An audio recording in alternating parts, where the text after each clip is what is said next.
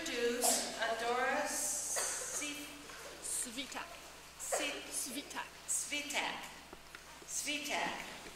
And Adora, would you come up here, please?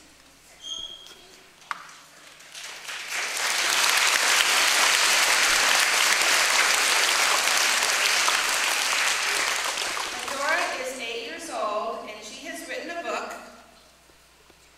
called Flying Fingers. This is the book that she's written.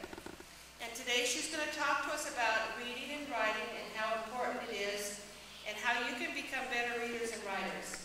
So I'm going to turn the time over now to Adora. Thanks, Adora.